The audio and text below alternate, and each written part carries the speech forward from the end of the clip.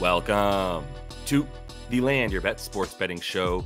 Late night here on Tuesday, coming off 4-1, baby. Nice little plus 2.5 units on the night here on Tuesday. I'll be going through those bets for you guys and how we did, the record on the season, all of that on Wednesday, as there's another video coming out day of at 3 p.m. Eastern. That's every day. The schedule is going to be night before video, looking and breaking down the full slates. And then on Wednesday, or day of games, which happens to be Wednesday tomorrow, then we get into all the best bets that I'm actually making, usually anywhere from 3 to 5 with a 10-game slate. I got to imagine I got 5 in there. I've got a couple strong leans in for player props here, as well as the sides and totals I'll be looking at. No best bets in those yet, but the player props that I'll be making tomorrow will come out in that video. So go ahead and continue to follow along, subscribe to that page.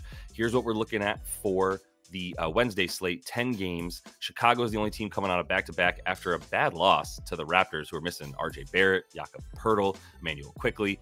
A lot of guys sat for them, and they still beat the Bulls in that one. They play again here on Wednesday, the Bulls do, against a really bad Hornets team missing a bunch of guys. And then Cleveland plays on Wednesday, and they're also playing on Thursday. So we want to make sure we know who's playing when.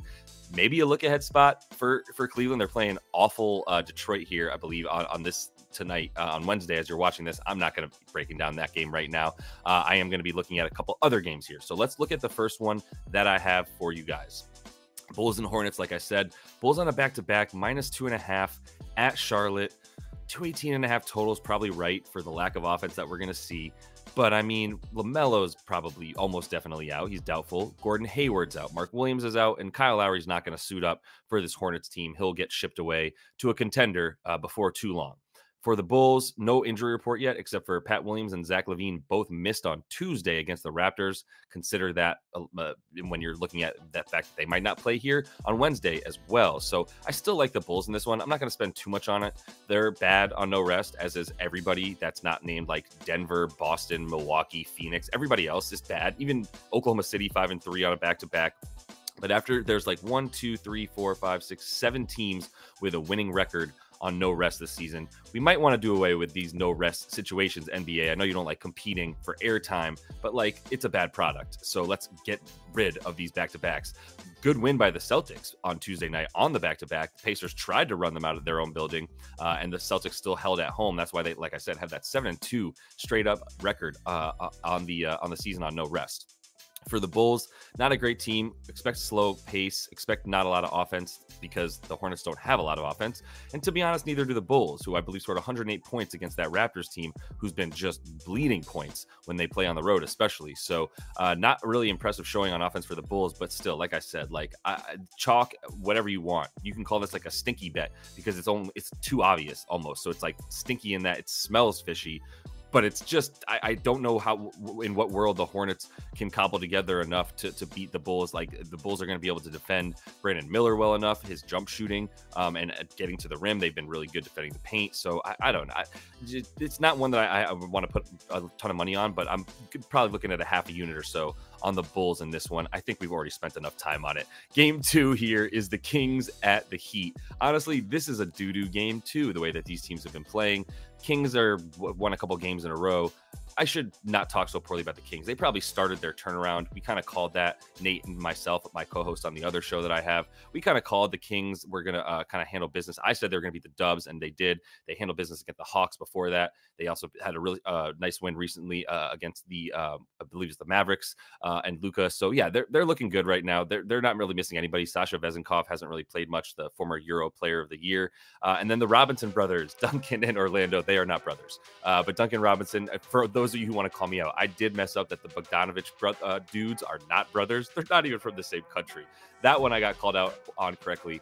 Duncan and Orlando are not brothers, but they both named Robinson and both out here. Moving on, looking at the home and road stuff here for both of these teams. SAC is just a much different team, as we know, on the road versus when they're at home. I want to say they play better defense, but they really just play slightly slower and choppier, and their offense is just way worse. So they're kind of forced to really get back on defense and play transition defense, which they're pretty good at, and why they're actually pretty good on the road, because they do miss a lot of shots and they are much worse, like I said. So I don't really like the over on this one. I do lean under, to be honest with you.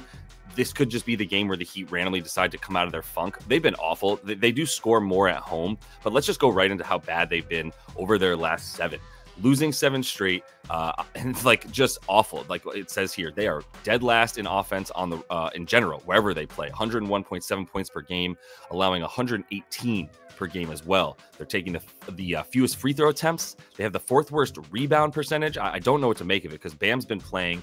Everything has just been bad for them. They've just been a complete slump in these 7 games, still playing at like the slow pace that they always play at, you know, like right around a 95, 96 pace. So I kind of still lean under, even though they have been scoring a few more points at home, like you saw on the last slide there. For the Kings and Heat when they played recently, that's the recent matchup there on the left. Last season didn't really learn anything from when they played at Miami, and because there's such a big difference between the Kings on the road and at home, I don't really know what to do with that, to be honest. Butler and Fox were both out in that matchup, Jimmy Butler and De'Aaron Fox, when they played in Miami. When they played in SAC, like it says here, 232 total. That's 3 more points than this total. I don't really like it. You know, like I said, I have a stronger lean to the under in this one with the way that the Heat have just been so terrible. They've been giving up a lot of points too, though. So I would also say I lean Kings. I would have to see it from the Heat pulling out of that slump to believe it before I would feel good enough to bet on them. So it's more of a stay away than anything. But like I said, I lean Kings and under in that one. This game I'm only bringing up because everybody out for Dallas. So I wanted to bring it up. This thing has ballooned. It was 3.5, and it has just gotten all the way to 14.5 now. Probably still rising because that was still rising as I was making this, putting the video together right here. Luka's out, Kyrie's out, Derek Lively's out, Dante Exum's probably still out, Derek Jones Jr. probably still out. So what do we do with that? I want to say that you can look at Tim Hardaway Jr. and Jaden Hardy, but I don't really know, man, because you're still playing Minnesota's defense. So that's why I put these 2 things on the slide here. On the left for the Mavs, we've got Tim Hardaway Jr. with and without Luka. With Luka, 38 games, 29.5 minutes, 17 points a game on 14 attempts. In the 6 games without Luka, and Kyrie played in most of those as well, 34 minutes per game, 27 points per game on 19 field goal attempts. So it's just, he becomes the point guard, shooting guard, the whatever you want guard. He just comes out and fires, right? In the 7 games that Jaden Hardy has played without Luka, everything skyrockets. The 35 he played with him, right under Tim Hardaway Jr. there. He's played 35 games with him this season, 14 minutes, 7.5 points, and a 1.7 rebounds per game. Also about 1 assist per game. In the 7 games without Luka, everything goes up, 24 minutes per game, 10.5 points, 4.3 rebounds. So you want to look at the guys who are going to get the usage and fill the role. Nobody's filling Luka's role. Let's be very clear. Luka's role is only capable of being accomplished by one of one, and that is him. Like I talked about before, maybe Magic and LeBron. Those are guys you might compare to Luka, but that's the kind of company we're talking about here. So it's not like anybody's going to come in and do what he does, but someone's got to score for this freaking team. And I kind of like a stars out, bets up scenario here for the Mavs. I'm happy to keep letting this rise. This thing is going to keep going until the sharps come in and bet it back down.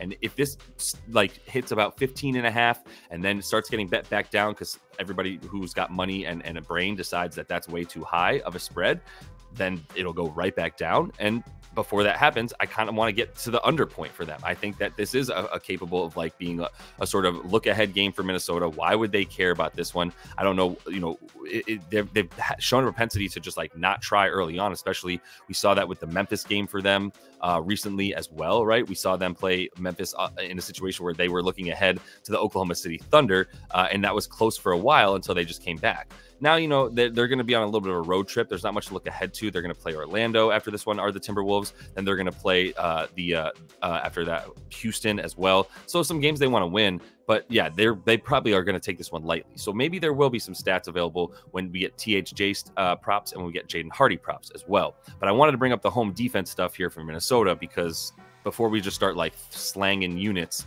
at these props for the Mavs players, let's make sure we realize that they're playing the best home defense in the league. They're winning by 9 points per game at home. They have the #1 D rating at home. It's a 104.6 D rating. The #2 defensive rating at home is the New York Knicks at like 108.6. So 4 points better per 100 possessions on defense are the Timberwolves than the second place team. Like that is a very large gap. They have the #1 defensive field goal percentage, like limiting teams to the lowest field goal percentage on their offense. They have the #2 opponents 3-pointers made. So they're limiting teams to the second fewest 3-pointers made. each game. I should have just phrased it that way. That's way easier to say and understand. And Dallas is taking the second highest percentage of shots from three. I didn't put much else on here because I don't know what you want me to do with stats that are all pertaining to what Luka's done, what, Kyrie's done, what Derek Lively's done, what Dante Exum's done, leading the bench unit. All the numbers that I could throw at you about Dallas are all relevant to starters and guys that aren't playing in this game. So nothing to do there. But either way, like, I don't think that the whole game plan for Dallas just changes. They're still going to rely on threes a ton in this game. So without the ability to like have guys break down a defense like Luka can, I don't think those threes are going to be made too often against Minnesota, who is number 2 3-point defense in the league when they're at home. So game number 4, I got one more here for you after this one, and I've got a couple of strong player prop leans in this game as well. Herb Jones is questionable for the Pellies, and Tari Eason is out once more. Really a shame that Tari Eason can't play, but let's look at the quick home road stuff in this. -2.5 for New Orleans, by the way, on the spread. 230.5 on the total, right? And this is a good time for me to remind you to subscribe to that page, and once again remind you that the schedule is officially videos coming out the night before like this one, and then a player prop bets and full final best bets in the video that comes out at 3 p.m. Eastern, day of games every day. All right, for the Pellies and the Rockets here, home road stuff for the Pels. Well, this is actually just more recent stuff. This isn't home road for the Pellies, excuse me, but they've lost 3 in a row and 4 of 5. They haven't won 2 in a row in 3 weeks. So they are not looking really good right now. And the main reason is that they are just good on offense and not good on defense. It's that simple. The wins that they have in the last 3 weeks are not really impressive in terms of Dallas without Luka, Charlotte, Utah, who's awful on the road, Golden State, who they just pounded back on January the 10th. Right. So those are the wins that they have in the last 3 weeks, and none of those impress me at all. I don't know if they do you, but it's like I said, because they're just scoring and not playing defense, 7th worst defensive rating compared to the 7th best offensive rating. And you want to know a big reason why? Look at that Zion and BI. BI is Brandon Ingram. When they're on the floor together, you can look at 2-man lineups, right? Very easy. And you can look at the rating for how these 2-man lineups play. And all that means is when these two guys are specifically on the floor together. The other 3 guys that are on the floor with Brandon Ingram and Zion definitely vary. So it's like you want to take this with a little bit of grain of salt, but like these are your 2 best players. These are the pillars of your franchise. And the 2 of them on the floor together are a -8.5 net rating in their last 3 weeks in 142 minutes together on the like. That's enough of a sample size to go like -8.5. That is not good. Not from 2 of your best players if you have serious playoff aspirations and like maybe advancing in the playoff aspirations. If they have those, that's got to change fast. That's why I don't really know. I don't like them as favorites on the road here. Like I'm not really willing to lay the points for this really sporadic team against the Rockets, who have been one of the best teams. Like let's call them the 3rd best team at home, at least defensive wise, especially. They've got a 17-8 record when they play at home versus 5-16 on the road. Look at the points per game, 6 more when they're playing at home. Excuse me. Yeah, 5 more when they're playing at home. 115.5 versus 111. Points per game allowed are 109 at home versus 116.5 on the road. That's the biggest difference that you notice for them, is like their defense is just awesome at home and not very good on the road. And they play a little bit faster at home too, which is partly why they score more points. But playing faster and giving up fewer points, pretty impressive. So if you believe in them, this is a good bet. The thing about the Rockets is they were amazing to start the season, 12-3 at home to start the season, 5-5 in their last 10.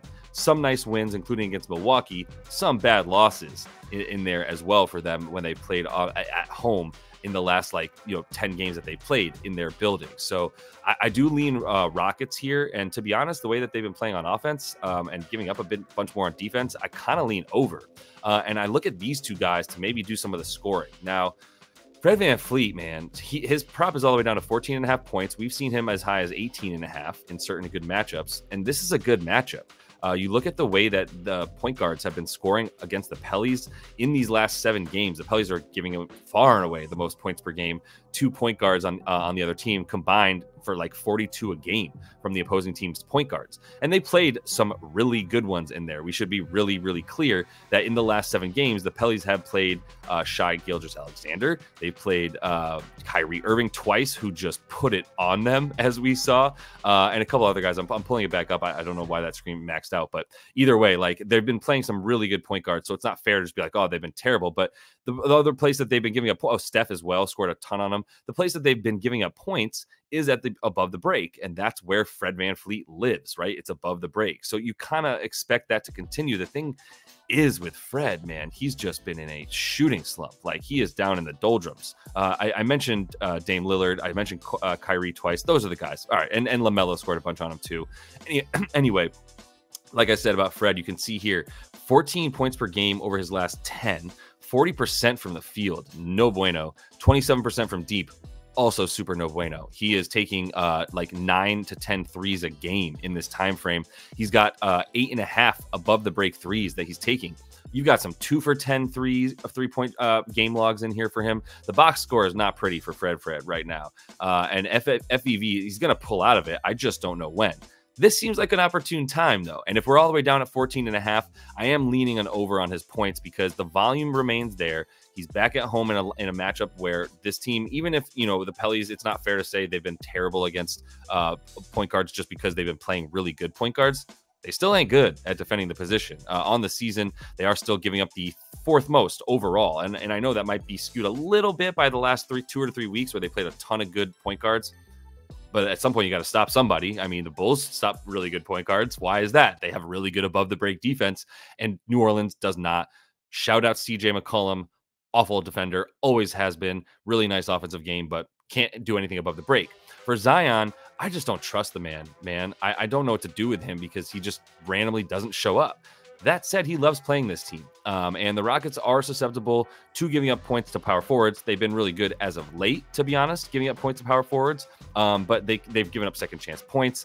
You know, Alpi Şengün's been their best rebounder and really their main rebounder. They're going to need some better help there because Jabari no rebound sometimes. Jabari Smith Jr. doesn't get bored sometimes. He just sort of disappears from the paint. And when his shot isn't working and his confidence isn't there, shout out my boy Mech, who was talking about this with Jabari Smith Jr. You watch him play. If he doesn't get his shot falling, then he just kind of like tunes out. He's not going to the rim. He's not aggressive. And when that's the case, Zion's going to eat in that one. Not making a Zion eating joke. I'll move past it.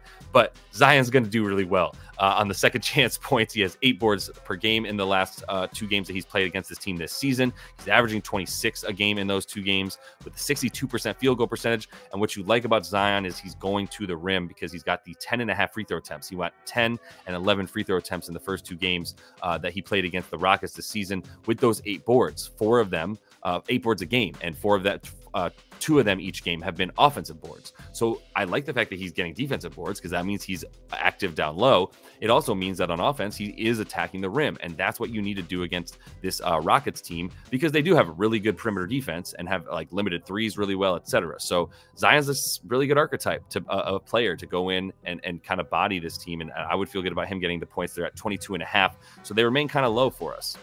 All right, last game that I'm talking about here before we close things out. Thunder are hosting the Nuggets, and it's +1.5 for the Nuggets, -1 for the Thunder. I think there's some arbitrage opportunities that might be gone by the morning time, but arbitrage opportunity would be where like you can get the Thunder at -1, and you can also get the Thunder at +1.5, and then you can take both, and you can get yourself a guaranteed win if you're willing to shell out a ton of money and make sure that like you put the correct amount on each bet to guarantee yourself money. That's arbitrage betting, which we'll talk about another time. But look who's out for the Thunder.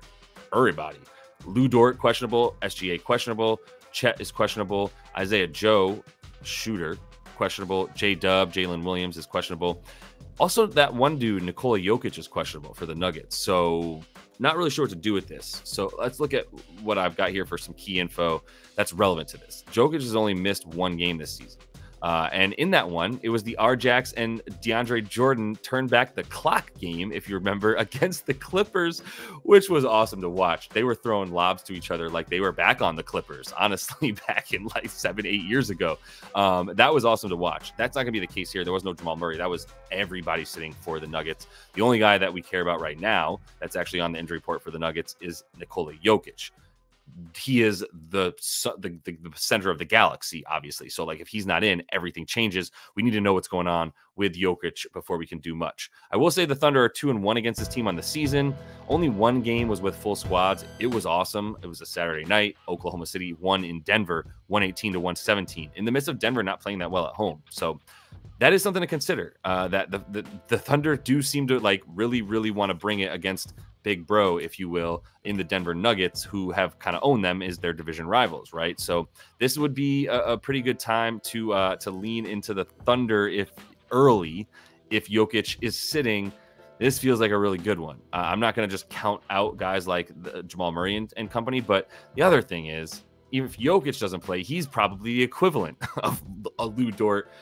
SGA is mean. Like, let's say everybody on there not named SGA combined is as valuable as Nikola Jokic. But I should also separate J-Dub from that, because Jalen Williams not playing for this team is also massive. Like, he is the second or third best player. He and Chet are pretty equally important, but J-Dub is a more polished player at this point that can do more, can pull this team out of tough situations on offense and defense. Like, Chet can do a lot of awesome stuff, but he can get bodied. And if you just sort of knock him off his path as he's trying to get to the basket, he becomes a little bit more limited. So that's really it for the key info for this one for now. I'll be leaning into some bets if we can finally get an injury report tomorrow and start to understand who is not playing for the Thunder and for the Nuggets, because if Jokic is out, man, such a big deal. But that is all the time I have for you guys in this one. Appreciate everybody following along. Subscribe to that page if you would, and like this video. Super helpful. I'm also bringing you the best bets on shorts. We are now 23-11. Hit that tonight with Jonathan Kuminga. He was in the video as well. So if you're watching these videos, all good. Follow along on the social medias if you would as well, at Land Your Bets on Twitter. Still making sure I'm giving out bets live, some stuff that's coming out there when I don't have time to get it into the videos, because I want to get these videos out by 3 p.m. Eastern every day. I have been getting them out by like 3:20, to be honest with you, but I'm shooting for 3. Appreciate everybody, for real. Best of luck here on Wednesday. See you again at 3 p.m. for the second and final round of the best bets and play-up props that we'll have up. And until I do see you then, happy betting.